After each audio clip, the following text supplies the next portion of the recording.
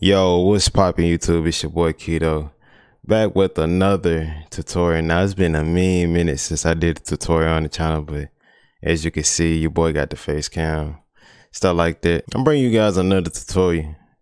Like I said already, I don't know why anyway, we're gonna be doing a masking tutorial, specifically a ROTOBRUSH masking tutorial. So you ever been like, yo, I don't feel like masking with the pen tool, I'm too lazy for that shit, I just want to do something quick, but I still want it to look good and stuff, right? I got you.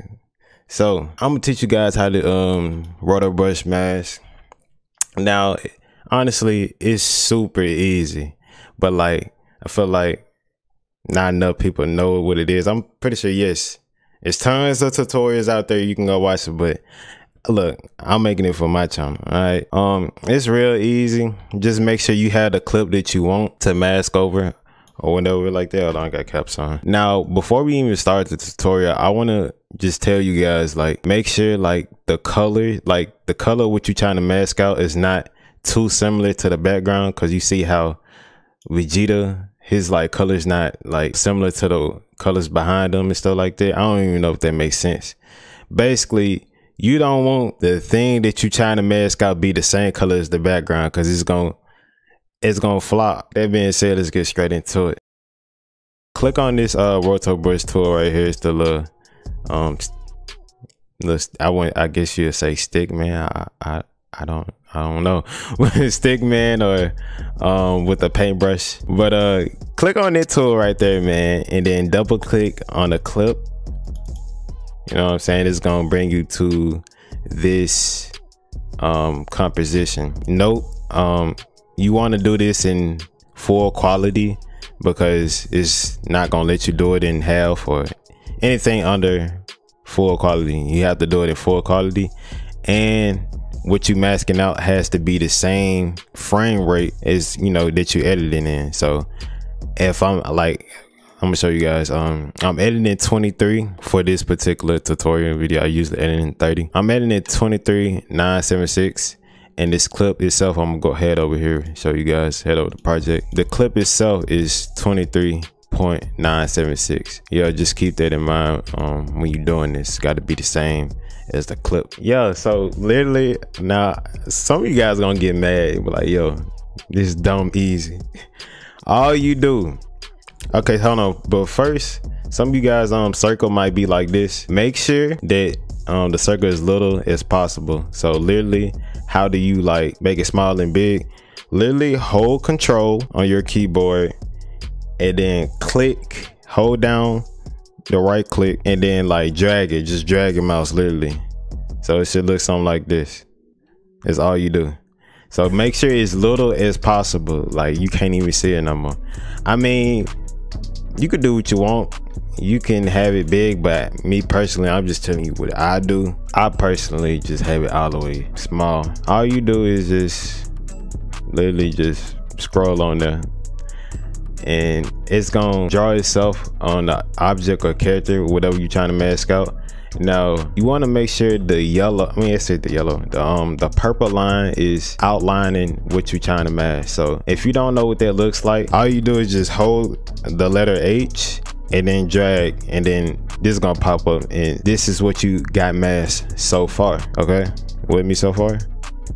And if you want to go back, literally take your hand off of H and then just continue doing what you was doing, like masking it out, and it'll go back to normal. So literally just make sure the purple line is outlining what you trying to mask. So you see how the line is like kind of like just above his armor right here. I literally just drag until it's outlining his body. Now again, hold H to see what you got so far, because you don't want to mask looking funny looking. So yeah, and just continue to see what left you got to mask. Okay, I'm gonna make an example real quick. Let's say you fucked up and you did something like this or something, and you don't want that, and you just keep doing this, like, why isn't it fixing? All you do is just hold Alt and then drag Just hold Alt and drag and just fit it back onto his armor. Sorry if you guys hear that in the background. I'm in a party chat with the homie and shit. Oh, he dipped. That's tough. But yeah, sometimes it could be a bit tedious. But you know,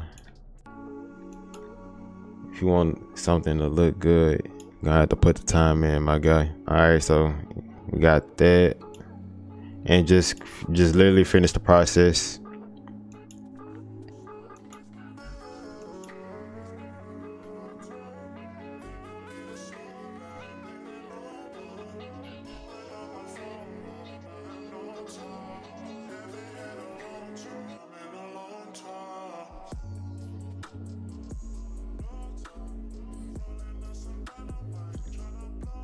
And another tip, if you want to get extra detail, you can just scroll on your mouse and hold H to move around and just get up close and personal, so you can get those edges really neatly as possible.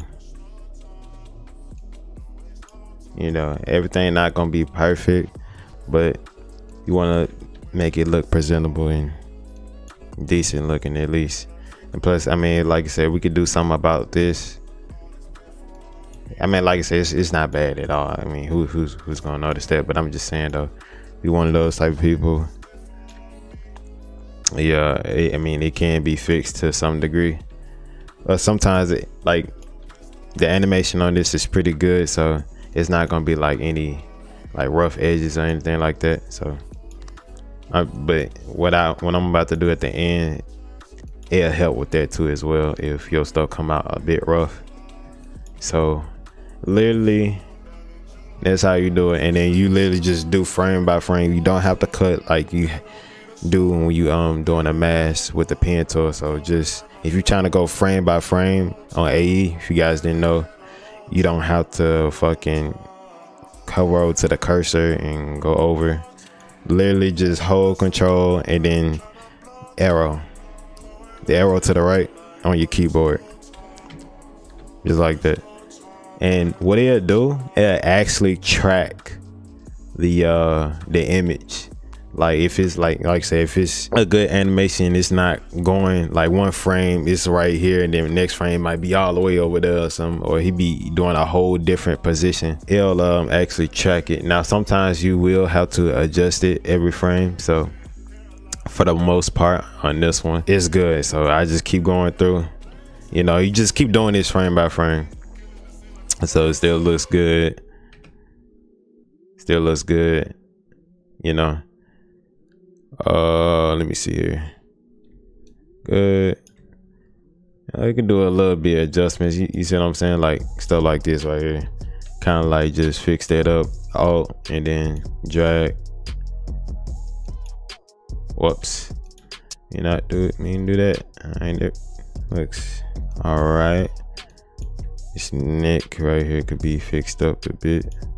So just think of it like, you know, the green is like adding and then the red is subtracting. Yeah, and you just do it frame by frame. I might just cut to when I'm done because I don't want the video to be too long. I just want to give you guys the concept so you can do whatever it is you're trying to do, or just make your life a little bit easier, because some people are not about that pen tool life. I might just show you guys a little bit more and then I'm gonna cut. I don't think it is anything else besides what, like the settings here, what I'm about to tell you. Make sure the color's not too similar to the background. All right, so after you completed the whole entire mask or whatever you're trying to do, it could be 3 frames, 4 frames, 20 frames, 10 frames, whatever it might be. I usually use these settings right here. Honestly, I don't have particular settings for like none of my stuff except for like my twitch and my shakes, but even with that I adjust it to the clip or whatever I'm trying to do. I'm always changing settings around to, you know, get that look that I'm trying to go for. But for the most part, I do something along the lines with these. The feather, I usually put it on 10. I'm gonna just reset everything so you guys can see. you see how like it's kind of like just a bit rough around the edges, not too choppy, but you know, you still want to get that look. This is how the default settings gonna look.